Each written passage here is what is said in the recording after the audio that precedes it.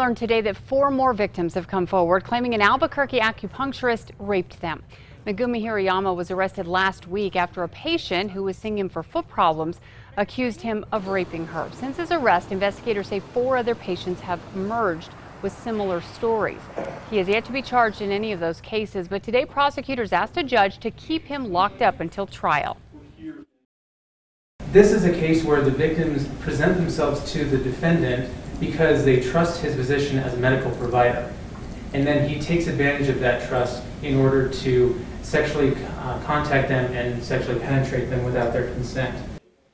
Because of Hirayama's lack of criminal history, Judge J. Richard Brown agreed to release him. However, he will not be allowed to practice or go within 5 blocks of his clinic near Montgomery and Carlisle. He'll also be on a GPS monitor.